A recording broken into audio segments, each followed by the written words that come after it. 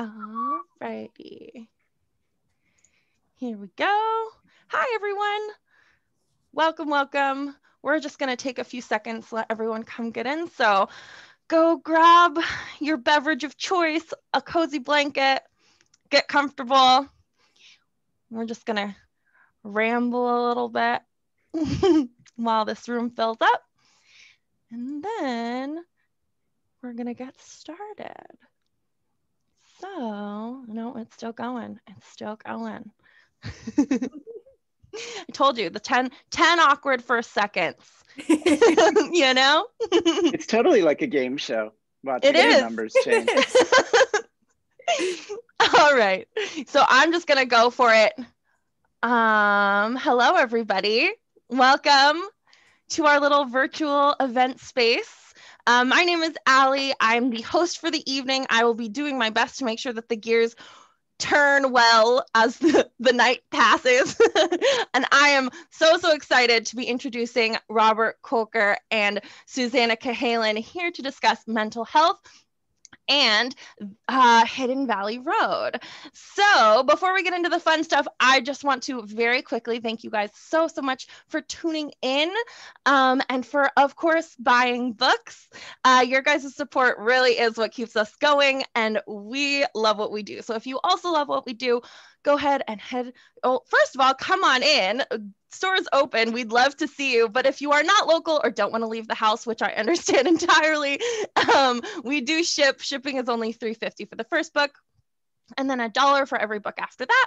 And you get to support USPS too. So it's like a little added bonus. I will be linking to books in the chat as the night goes on.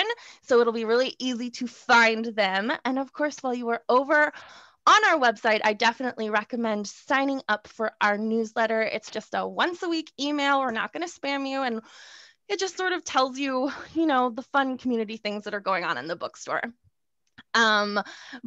People who are authors who are coming through, book clubs that we're doing, because I think we have virtual book clubs online again, which is really fun and really exciting. And we would love to see people turning up for those. Events, fun community things, and with kind of a fun twist sometimes, blog posts, etc. If that is not for you, definitely check out our social media. We are at Third Place Books on all of the major social media platforms. We even have a TikTok, and we have a good time over there. We do fun and silly and informative stuff, so definitely go and see if there's anything there that you want to push the follow button for. And I think so. Let's see, we are here for about an hour. Towards the end, we will be taking questions, although it would be great if we could intersperse the questions as the conversation passes. So if there's something that you think of immediately, throw that in the Q&A, and we'll be keeping an eye on that stuff. So definitely throw your questions into the Q&A box. There are two available boxes to type in, the Q&A and the chat. The chat, we would love to see you guys connecting, sharing your thoughts and feelings, emoting, etc. in the chat button box. But once it's time to ask a question, we would love it if it was in the Q&A so we can actually find it when the time comes to ask. And I believe that is all of my housekeeping. So without further ado, Robert Kolker is a journalist and author whose work has appeared all over the place, from the New York Times Magazine to GQ to Wired. He is a National Magazine Award finalist and a recipient of the 2011 Harry Frank Guggenheim Award for Excellence in Criminal Justice Reporting from the John Jay College of Criminal Justice in New York. His book, Lost Girls, was a New York Times bestseller and made a huge splash when it came out in 2013. And now Hidden Valley Road is only getting bigger. This is the story of a mid-century American family with 12 children, 6 of whom were diagnosed with schizophrenia, is a #1 New York Times bestseller, an Oprah's book club pick, and has been named a best book of the year by the New York Times, the Washington Post, NPR, Time, Slate, Smithsonian. I could go on. And then Susannah Cahalan is an award-winning #1 New York Times bestselling author, public speaker, and journalist whose work has appeared in New York Times, the New York Post, Elle, The New Scientist, and BBC's Focus, as well as academic journals, The Lancet, and Biological Psychiatry.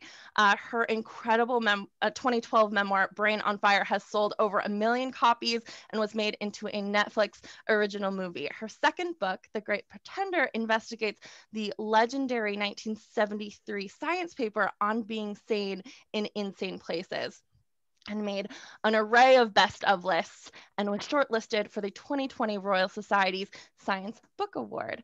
So thank you both so much for being here. I am so excited to be silently listening to this conversation. If you need anything, my name is Allie. Give me a shout. I will do, whatever I can. And as to the rest of you, same thing. I will be trolling the chat for issues. Let me know if anything comes up, and I'm going to leave you all in their hands. So thank you guys both so much one more time, and off to you. Oh, great. Well, thank you, Allie. Thank you to Third Place Books.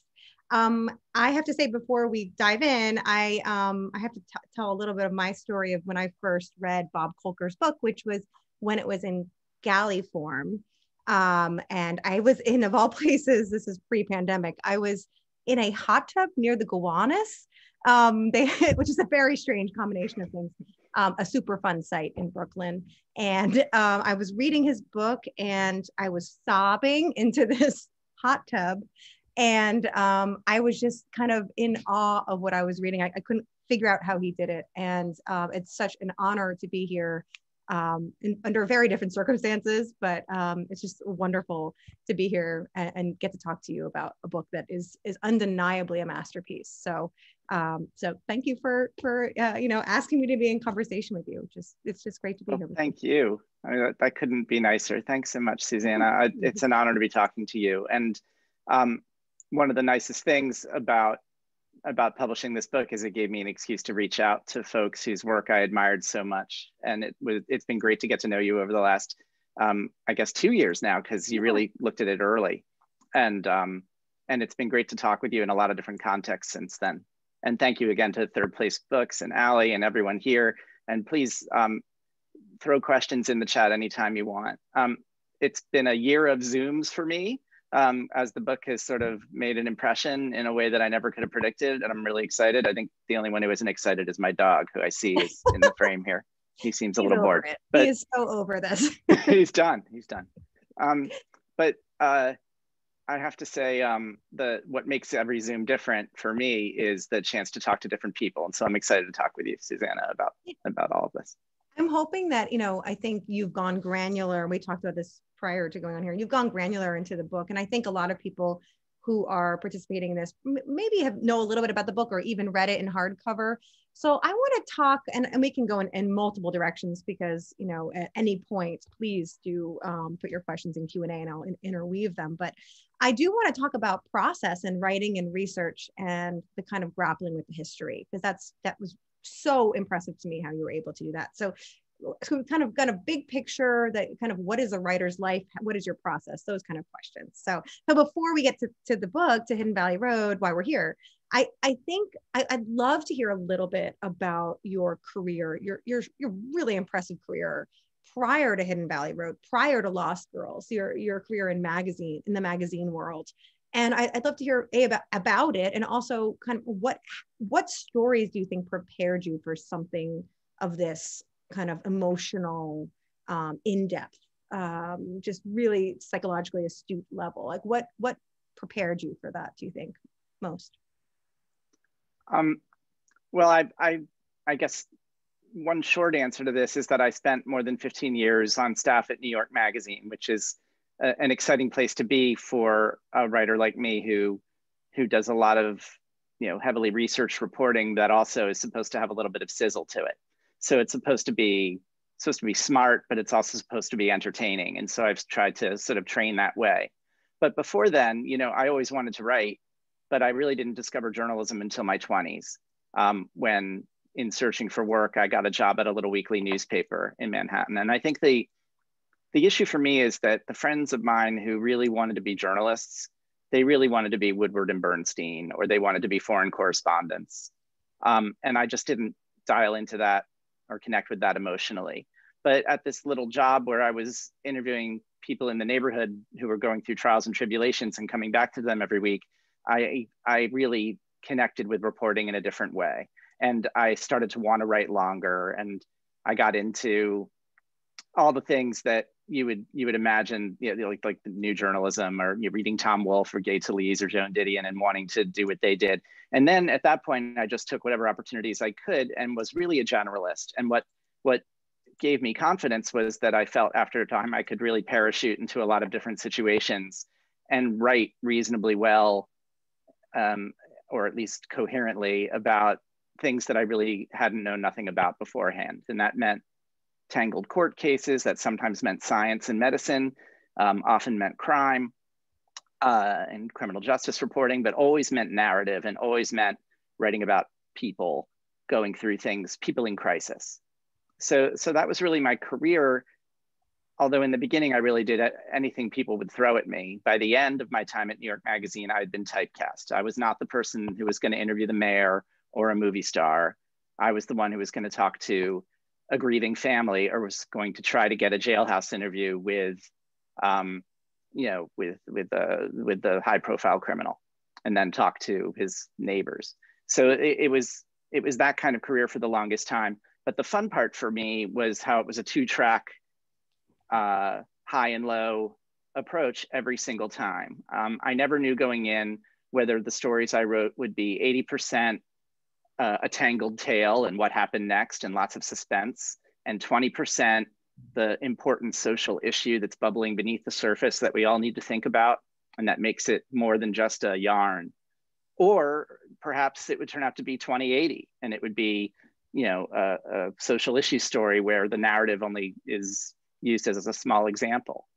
And that I got used to really being comfortable not knowing exactly what the finished product would be like, whether it would be, how much would be one way or how much would be the other way. And I liked it that way. I also got used to appreciating doing a story even after I'd said no to doing it about 30 times. And that's the case with my first book, with Lost Girls, that I had written for New York Magazine about the Long Island serial killer case.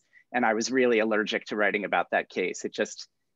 It seemed like there'd be nothing for little old me to be able to find out about this case. I had no police sources out in Long Island. The people I thought would be impossible to get to know. But then before long, it actually became very much the sort of story that I always did, which is writing about ordinary people caught up in extraordinary situations. I got to know all of the families. I got to tell their stories. I got to write about the lives of the women who are all victims of the same killer. And I compiled together their narratives into a book that really was I thought very fulfilling and satisfying. It did something different, and it was exciting to do. All of that is sort of a prelude to when I met the Galvin family, which was at least 5 years after Lost Girls came out. A mutual friend of ours introduced me to the two sisters in the family. We're talking about 12 children in the family, 10 boys and 2 girls who are the youngest. They were in their 50s by then, and they, after many years of thinking about how best to let the world know about their story, had decided that it really would take an independent journalist to get into all of the different approaches and corners, to talk to every family member, to figure out why the science was interesting, to write about some very, very sensitive subjects, to get past the stigma, and to get that number of people straight on the page was going to be hard. And so they wanted to find someone who they thought could do it. And our mutual friend was my good friend, John Gluck, who edited me at New York Magazine for many years. So he thought I'd be a good match for the material, not because I knew anything about the science of schizophrenia, but because I knew how to write narrative about people in crisis and families in crisis. And so the book for me was a real mix of familiar and unfamiliar in that way. And the familiar part gave me confidence, and the unfamiliar part, the science of schizophrenia, was actually rather exciting, because it was a chance once again to parachute into something unfamiliar and learn something new. All of it was very intimidating. It seemed like a very unusual book. Most mental illness books are memoirs, and they're all wonderful, but this seemed a little different in that way. And I wanted it to be a family story first and foremost, even though I also wanted to do right by the scientific part about schizophrenia. And I do think this is where your work and my work, Susannah, have some overlap, because you didn't wake up one day saying, I want to write about these issues. They were thrust upon you, in your personal story. And then from there, you didn't just write about your personal story. You went to work as a reporter and really studied for Brain on Fire, everything that happened to you, and then everything that possibly could be happening to others who had your condition. And if you guys haven't read Brain on Fire, you should read Brain on Fire. And The Great Pretender, which again is both personal and heavily researched and eye-opening journalism about something frankly scandalous and shocking in the world of science. So that I think that there's a place for Siddhartha Mukherjee to write The Gene, but then there's also a place for lay people, for journalists to go in and try and find a compelling story about something that otherwise people might find impenetrable. Do you think, to that point, do you think that as a lay person, there are some, can you kind of describe some of the benefits to being lay generalist reporter, journalist, writer than someone who maybe is more siloed and hyper specialized? Like, what, in my experience, it's been that I ask the stupid questions and I'm not embarrassed about it, and then I realize that the stupid questions don't have answers, which is sometimes scary. But did you have similar experiences with this topic?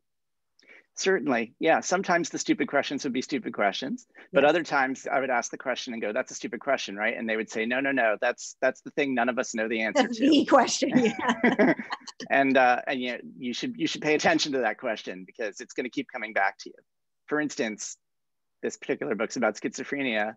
No one's quite sure what it is or where it comes from. What is schizophrenia? That question in and of itself will have people scratching their heads a bit. And you get many answers from many different people.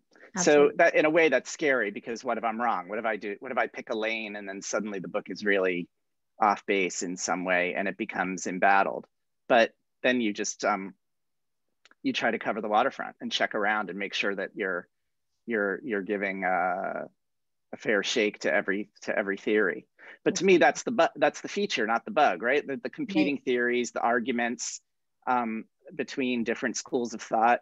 That's the fun part. That's the part that makes it a real story, and that helps people understand that there are real human beings doing the research here. And as I say this, I realize I'm playing your song, Susannah, because The Great Pretender is all about that. These are about fallible human beings who, starting with Rosenham, who really made history with a study that then you research and find out so much more about than anyone ever really thought they knew.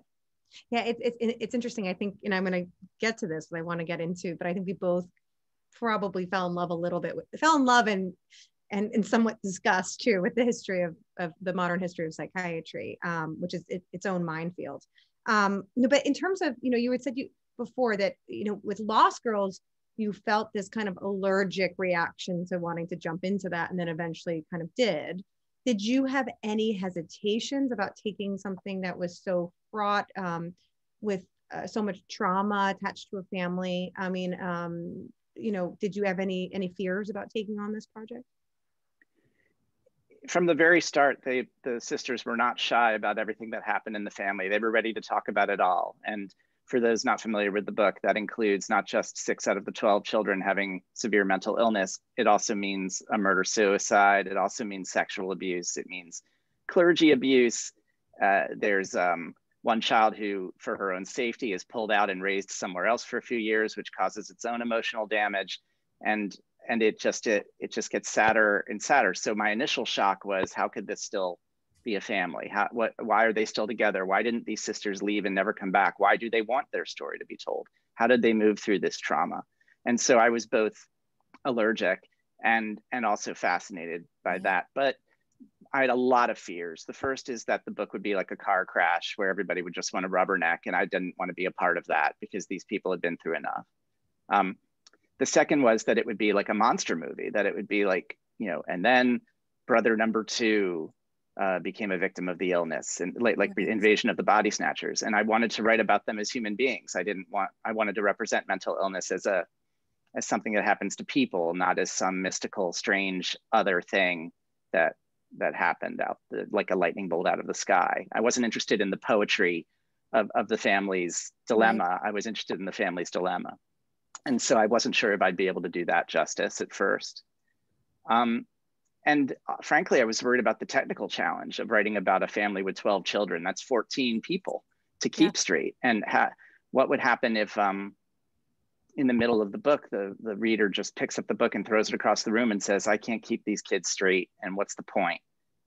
How would that work? But then the flip side of that is it becomes epic in scope. This is a family with 12 children born exactly during the baby boom, born from 1945 to 1965. And they come up during a time of great optimism, and they implode at the same time that the country is on fire a little bit from the late 60s and early 70s. So it just feels like this epic family saga from the beginning. And so I wanted to rise to that occasion and try and do something with that.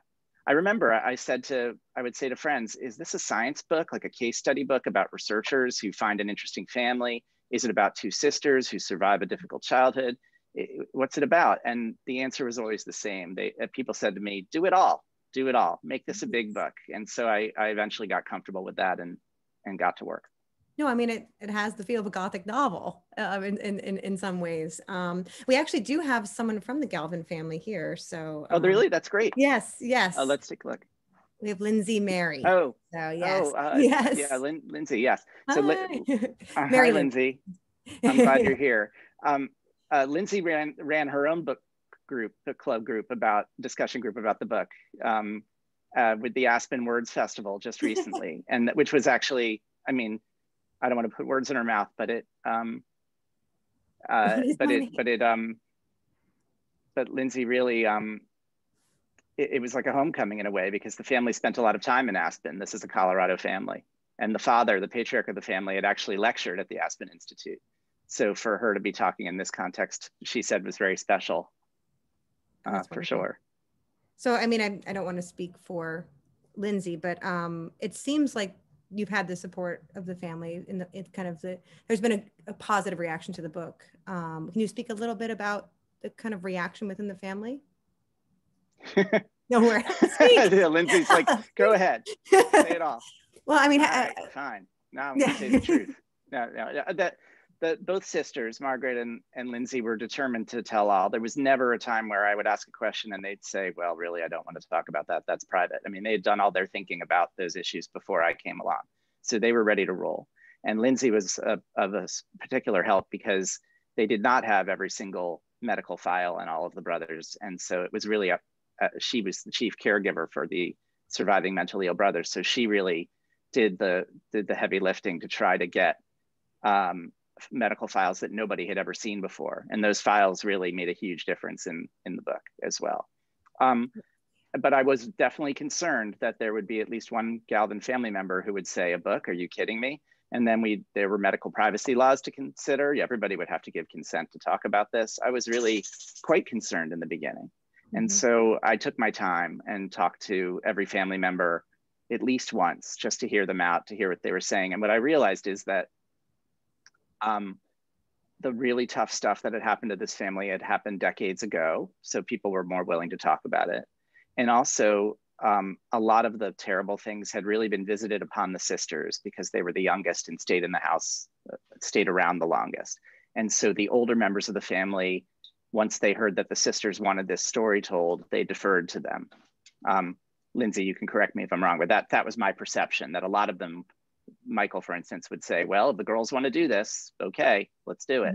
And so that happened. And then finally, Mimi, the mother of the family, who was still alive for much of my reporting, she was ready to talk to, and that was not always the case with her.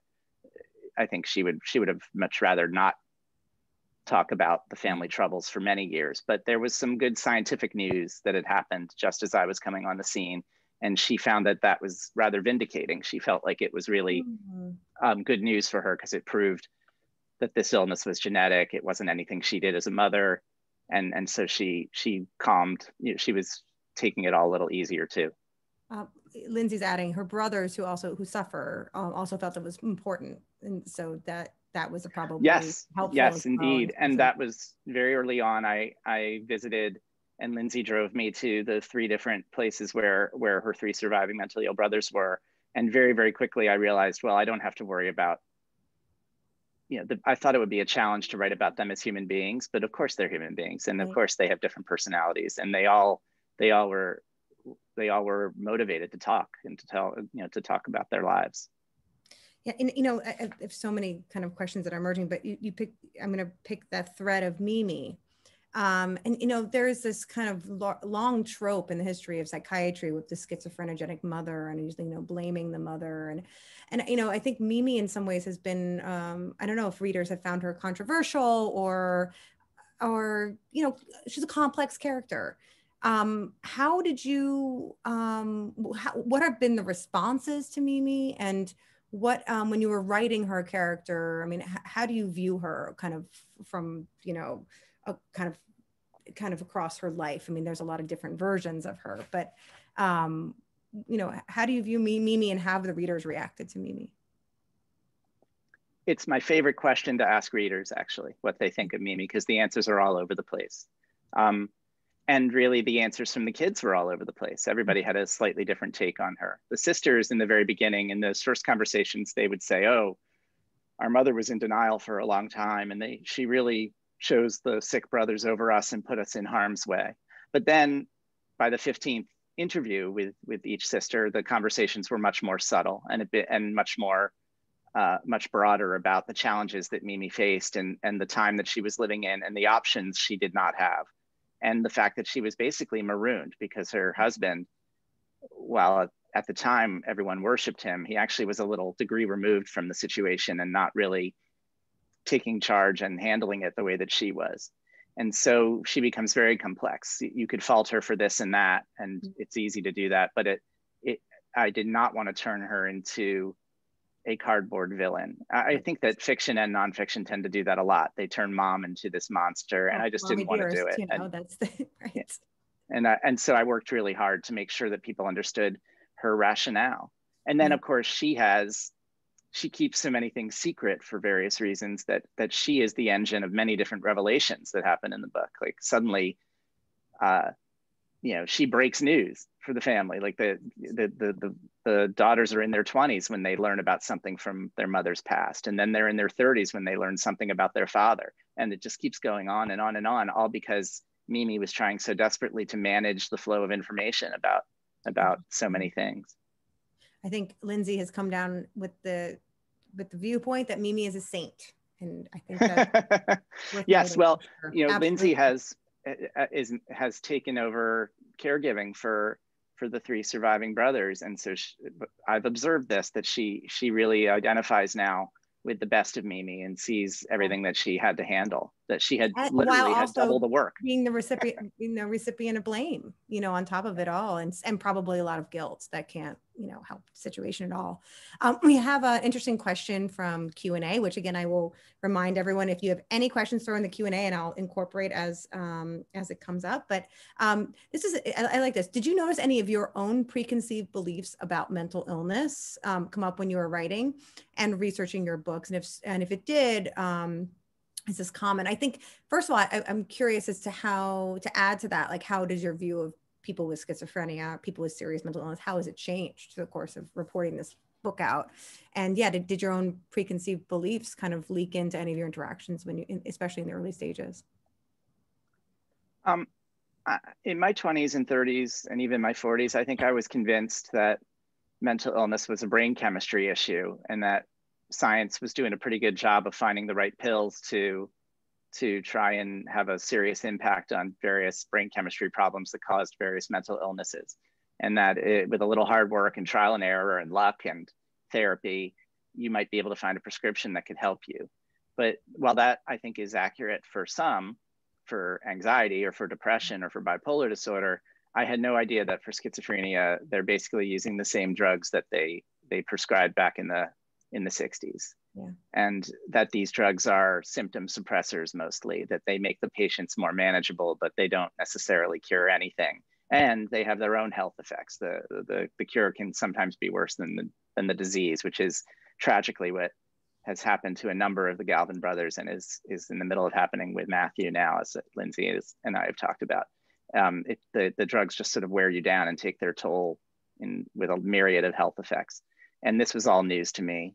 But the other part of your question is something I've thought about a lot too. I think I think when, I've been in New York City since I was 18, first for college, and then I stuck around. And so you see a lot of, homelessness, you see a lot of mentally ill people. And from a policy perspective, sometimes they're called mentally ill chemical abusers. And so I would walk down the street, and 9 times out of 10, I would think, well, that's a policy problem that I'm looking at there. There's a person who, if the city or the state or the federal government had a different way of dealing with this, that person would have better care. But now, ever since I started work on this book, when I look at people who are disturbed on the street, I think there's a story there. There's a family there. There are people out there who love this person, and people who they love, and what happened there, what's going on. And it just some of these people don't have a Lindsay or a Mimi to take care of them. Exactly. And this is one family story of a family that was not wealthy, but also was not on the street either. So it's kind of occupying this middle space. But we all know, and Lindsay's active on this issue actually as an activist. We know that mental illness and homelessness go hand in hand quite often. Now, I will use the opportunity to ask about updates with the Galvin brothers in light of COVID. And I know institutional settings have been really affected by COVID. How are things going from what you know? I've heard they've all been vaccinated now, which is good news. Wonderful. Lindsay can correct me if I think it's all of them. They do not understand why they couldn't have contact with lots of people, why they couldn't have visitors. And that I guess would be analogous to people who have family members in nursing homes who have dementia and just can't understand the distance.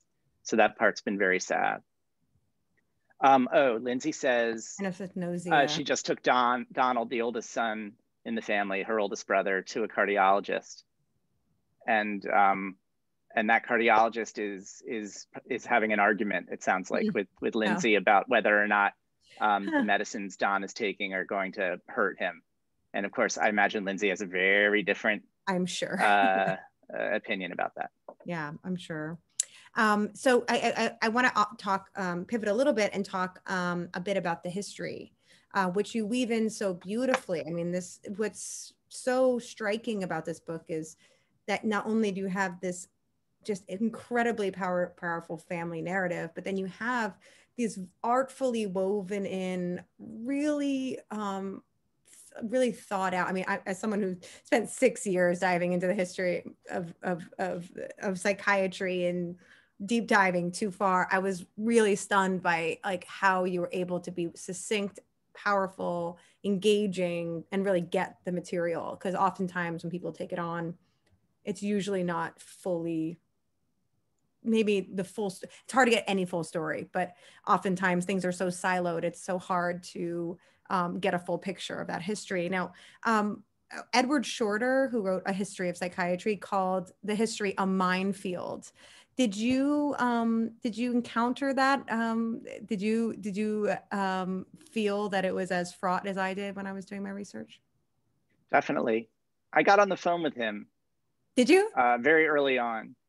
I thought, well, I might write a book about schizophrenia. Let's get on the phone with the historian about schizophrenia and ask him what he thinks. And he said something similar. He said that it's a disease of theories. Yeah. That it's all competing theories. And that actually ended up being a guide to me. I looked at the battling schools of thought, that it was nature, that it was nurture, that it was about infection, or that it was about genetics, or that it was about bad mothering. That Freud was right, that Freud was wrong. All of those, all the tunnel vision that gives you, all the various arguments that happened over the years, and how they basically are the same argument that's happening over and over again, but with different people. Absolutely. So that's what I locked in on to tell the story. It was a story. It was conceptual history essentially. But I mean, one of the nice things about doing something like this is you have a lot of great models. There are a lot of amazing nonfiction writers who very, very seamlessly weave in very, very technical information that could otherwise bore you. And they just do it without you even noticing. Like the, what's the book, The Sneaky Chef? Like where you're like, sneaking vegetables into the pancakes so your kids eat their vegetables. So that it's a little bit like that. And so Michael Lewis is great at it, but there are others as well where he tells you exactly what you need to know to raise the stakes for the story. And then just when you're about to get bored, he zips away and goes back to the story itself. Yes. And that's what I wanted to do. And there was a lot of revision with that.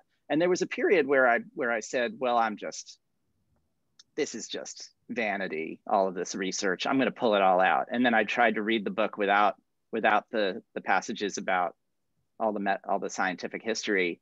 And I found myself kind of unable to breathe, that it was all just this relentless story about this family, and that without any context, without any ability to really frame it around what was going on in terms of what people actually thought about this illness. And so I realized it was kind of necessary. So I worked with it. Yeah, I think that would have been a huge mistake if you had taken that. I mean, I think that unfortunately, most people are not very aware of the modern history of medicine in general, but in psychiatry specifically. And so I think you're going to be doing actually a great service with this book, because people will have a broader understanding of that. And so many people are touched by, mental illness, mental unwellness, whatever you want to call whatever specific malady someone's dealing with. And so I think to know where they stand in that history is really important. But did you find certain subjects particularly hard to tackle? Can you in that history, did you find anything? Yeah, I mean, there's a lot of violence in the family, and we know that from the statistics that people with acute mental illness are 10 times as likely to be victims of violent crime as they are to be perpetrators, and that the numbers just don't bear out. And yet the media kind of focuses on the violent mentally ill people, on the subway stabbers, or whatever, the people who go on crime sprees. And that it kind of infects everything. It infects the way the police think about mentally ill people. They look at them as potentially dangerous, when sometimes it makes sense to not engage with them that way. And I didn't want the book to be part of that. So I tried to very much to pay attention, not just to the bad things that happen in the violence, but what happens after that, what happens before that, what the motivations are,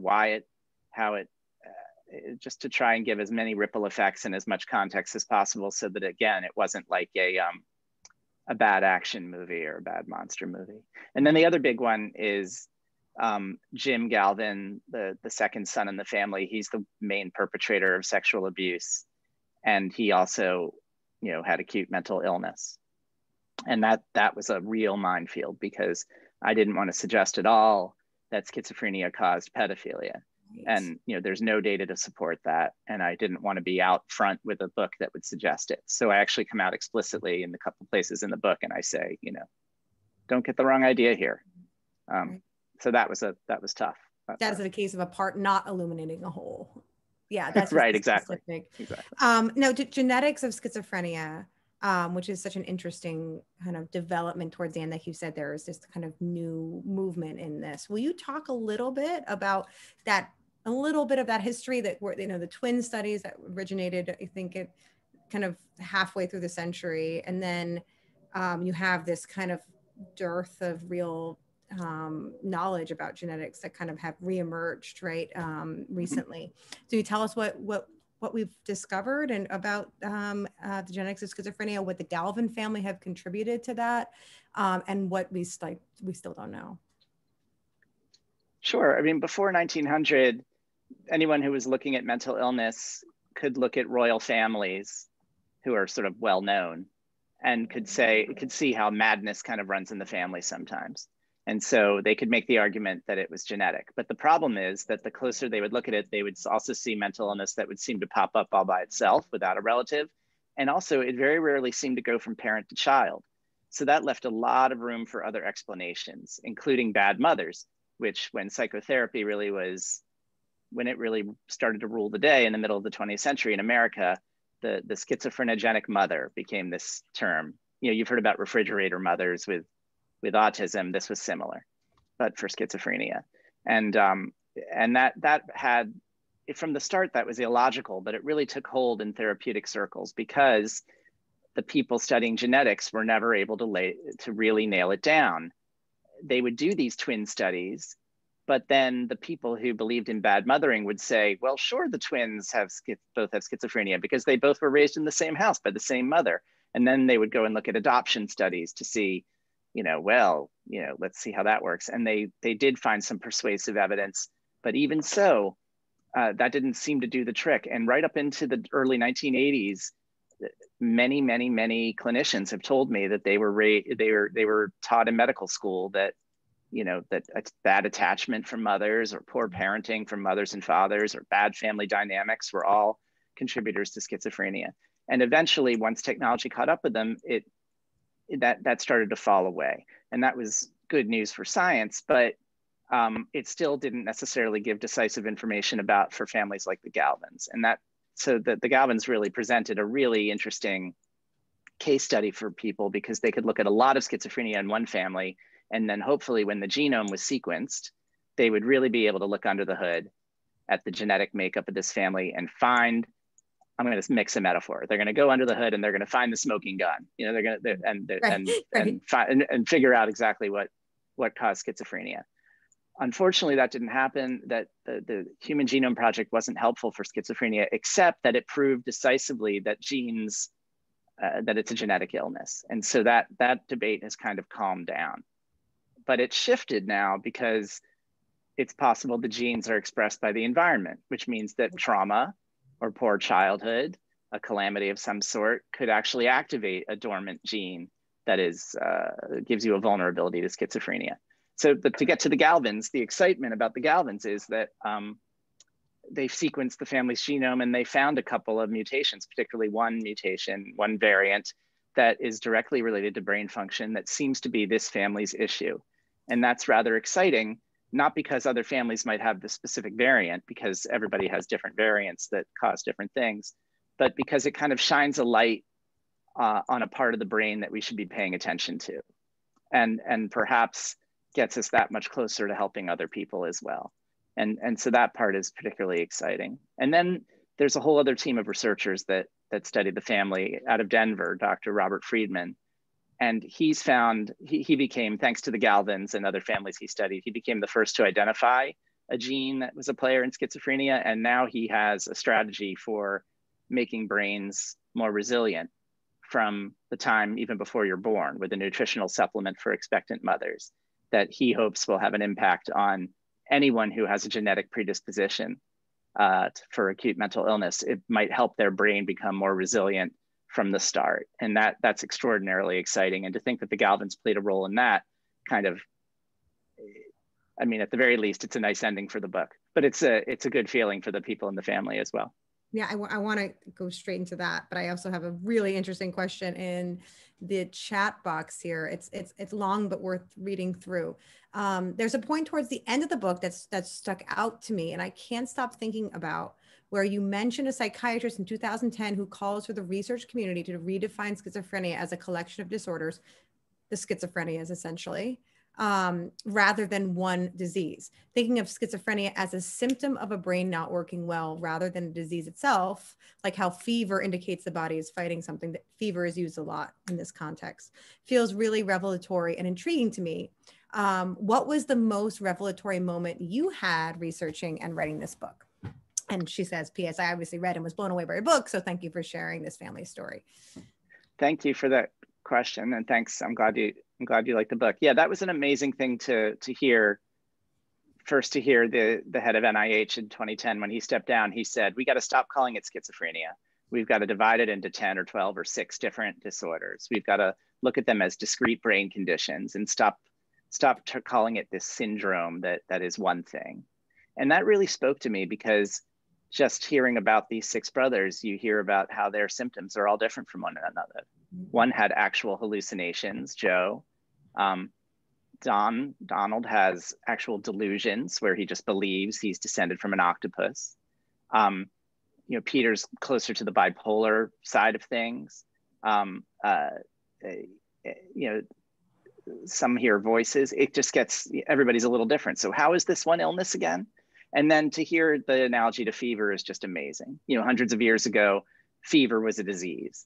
Now we know fever is a symptom of what could be a dozen different things. And I think that that's where we're going. I do think 40 years from now, the word schizophrenia might fall out of use, and we'll know about maybe a dozen different discrete brain conditions, each of which we're along the way in different ways of being able to treat.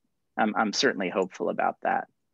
But the aha moment for me, in terms of in terms of research.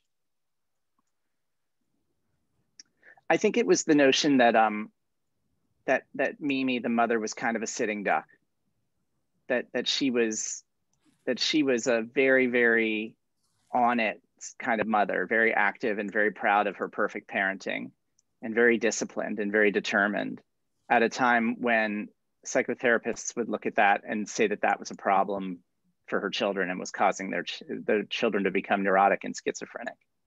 And it just looked to me, it was like watching someone walk into an intersection as a bus is about to hit them. You're like, don't do it, don't, you know, and that was kind of a dreadful thing to contemplate, that she's thinking she's doing everything right, but then once something unexplainable happens, she ends up having the fingers pointed at her. That really got to me. Yeah, that's it. I have to say that the way mothers were treated within this is, I think it's so important that you captured that with Mimi, because I think we will never really know that toll. That not just the toll on the mother, the child who is suffering, but also the family around that child who's dealing with a mother who's taking on an extreme burden of blame and guilt. And I think that you unraveled that a bit for readers who might not know about that history. And I think it's really interesting to go back to that diagnostic question. I personally am fascinated by that as well, and I'm glad you got to include this push now to orient schizophrenia around the symptoms, not around the concept of an underlying cause, because we don't have it. So to imply that schizophrenia is a bona fide entity really is not true. It's a set of symptoms that that change drastically from one patient to the next. So one person with schizophrenia can look one way and another person can look completely different. So I really love that you tackled that a bit. This also, from before we were talking, this idea of now I think Lindsay had said here that, is it choline? Is that what it's that? Choline. Choline in utero may help with brain development and might make brains more resilient. Is there a sense that you have, Bob, that helping the progress in medicine, right, helping lead to some of these insights that might help others, did that give the family, the Galvins, Mimi specifically, and the greater family unit, did it give meaning and did it give purpose? And in some ways, I don't know if it's ever worth it, but do you think that maybe it was, because they might lead to some kind of amazing breakthrough for other people? Certainly toward the end of her life, Mimi pointed toward these breakthroughs or these signs of progress as something to be proud of. And it wasn't just because it said that certain things about her mothering style, that you know, it wasn't just because it helped her and her view of herself. She really did feel, I think, that being a part of progress made the family distinctive in some way. And I think a few of the others feel this way as well. Lindsay, you can see in the chat, is extremely enthusiastic about choline, and she should be. I mean, imagine if the brain receptor that was identified thanks to her family, imagine if a doctor actually has found a way to help brains become so resilient that a problem with that receptor doesn't become something like schizophrenia later on. That's just inspiring and would be wonderful. But then the question becomes, at what cost? I mean, the family went through so many difficulties. And I remember I finished the manuscript of the first draft of the book, and my wife read it. And one of the things she said to me, and she since has actually forgotten she said it, was, this is a story about sacrifice. This is about a family and this is a story about how science works, that in order to find out things that help other people, certain people suffer greatly, either because they're directly experimented on or because their experiences are used for, to study in some way. And that's what happened with the Galvins. And I can't help but think that there's a certain ambivalence there among some of the siblings, that some are very excited and very happy that something good is coming of it, and that's that. But then others sit and wonder, well, was it worth it? Like everything I went through as a kid? And there are other books that do this very well, like The Immortal Life of Henrietta Lacks does this well. You have this family that suffered so much after the mother in the family died, and then they learn that the mother's early death actually led to some of the most incredible scientific advances of our time. And what do they do with this information? I mean, they still don't have a mother.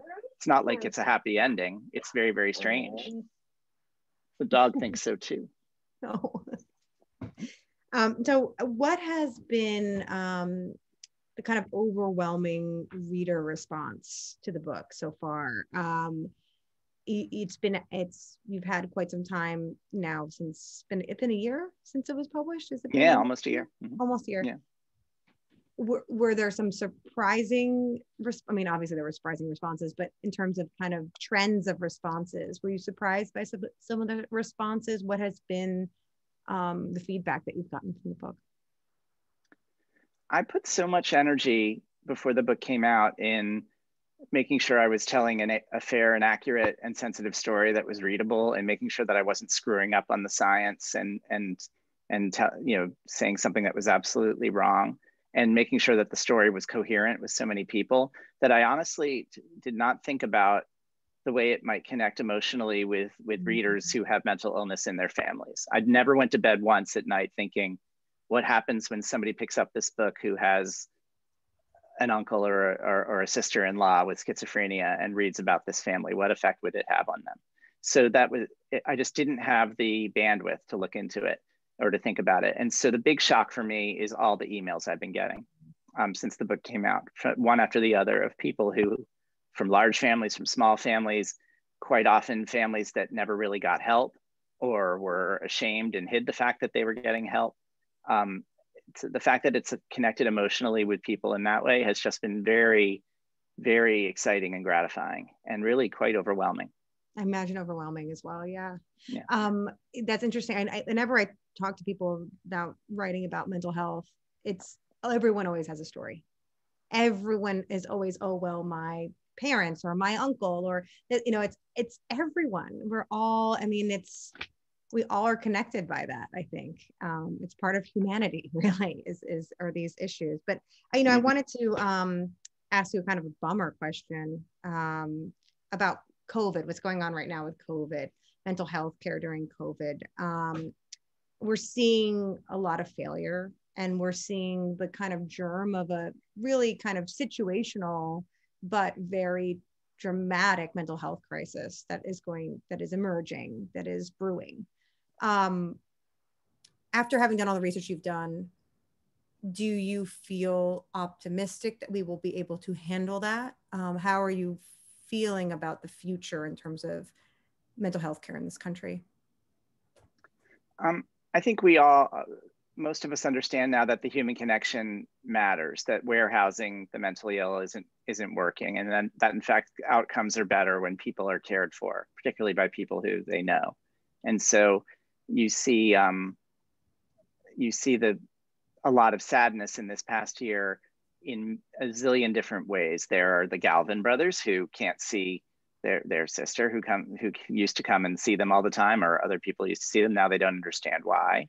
There's I spoke with the mother of a mentally ill man in his 20s who could no longer had his job at the restaurant, and so his entire structure is gone. Like, he can't go, because of COVID, the restaurant closed. So he's just completely decompensating left and right because he doesn't have that structure in his life. And then I was talking to a mental health services organization. I was like lining up a talk with them or something, and suddenly they weren't answering emails for a while, and finally they got back and said, we've been consumed with trying to get services to our clients. Like, they were just impossible to get to because of this virus. And so we know it's important now. We know what's needed, and hopefully that's something we won't forget going forward.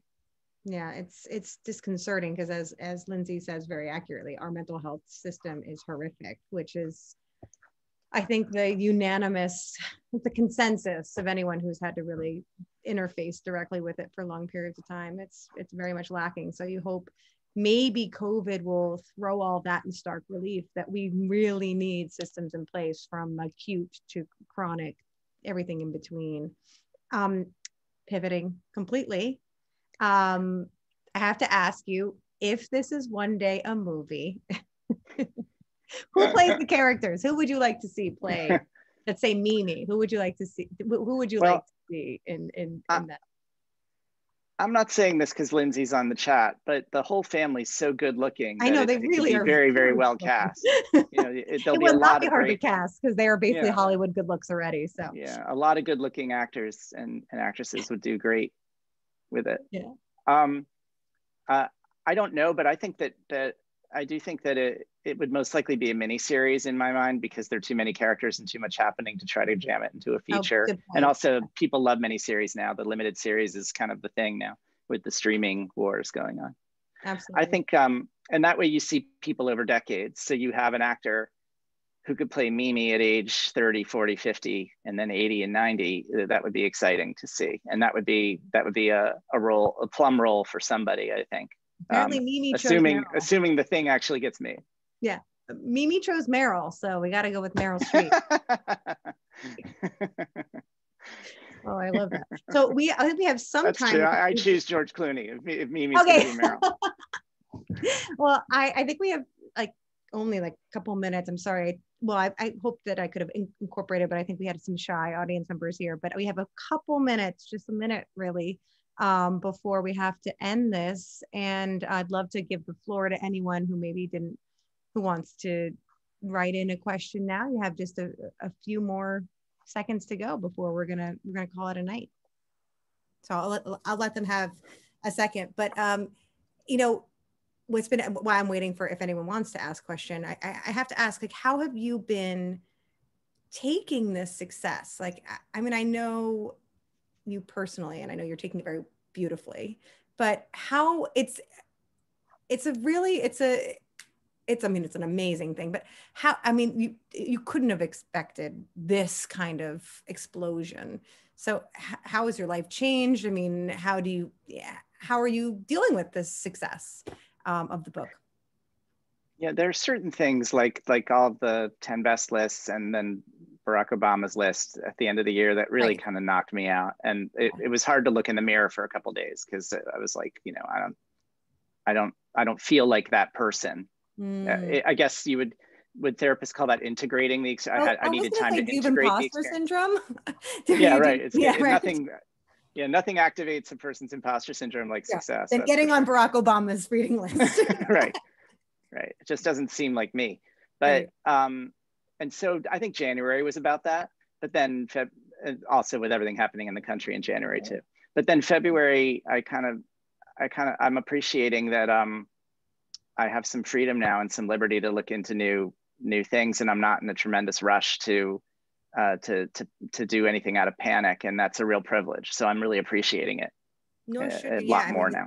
It's you can take this moment and really, and you know, a lot of the kind of pat questions are, what are you working on now? I'm not even going to ask that because I don't want to hear that you're working on anything. I think you should take this time and really enjoy the success of hard work and, you know, a beautiful product. And, you know, I'm just thrilled to see Lindsay. Thank you so much for interacting with us, and getting to hear some of your perspective was really great too. Thank you, Lindsay.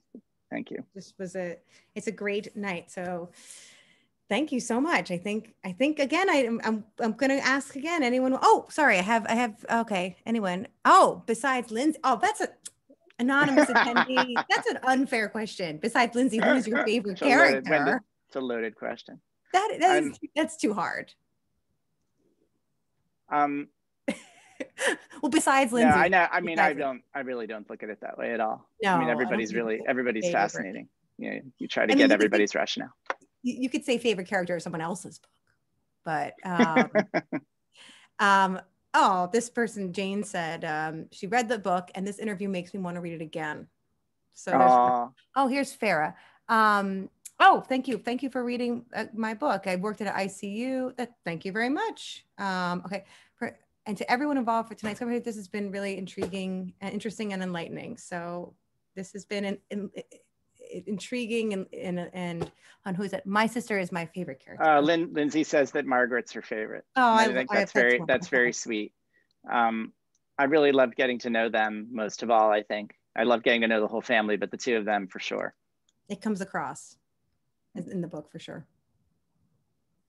I think, oh, Allie, I think you're on mute if you're talking. Oh no, I was just quietly. Emoting. I forgot that my camera emoting. was on. Well, we are at 8:01. So thank you guys so much for this conversation. This was so wonderful. And Lindsay, thank you for getting into the comments. This was such a great surprise. Hello. And yeah, I think we've sort of come to the end of our night. Everyone in the audience, come buy books. Let us know if you were here and what you thought. And to the two of you, thank you so much for this conversation. This was so wonderful. I try not to bombard authors in the green room, but I'm a huge fan of both of you. So thank you for being here. So, and I think this is where we leave you. So I'm going to go eat some Indian food. And we will, see you soon. Sounds wonderful. Well, thank you. Thanks so to much. everyone. Thanks to Third Place Books. And thank you, Allie. And Susannah, thanks for making this so special. And Lindsay, hopefully I'll be in Colorado in September, maybe. That would be nice to actually see you again. Wonderful. All right. Good night, everybody. Bye.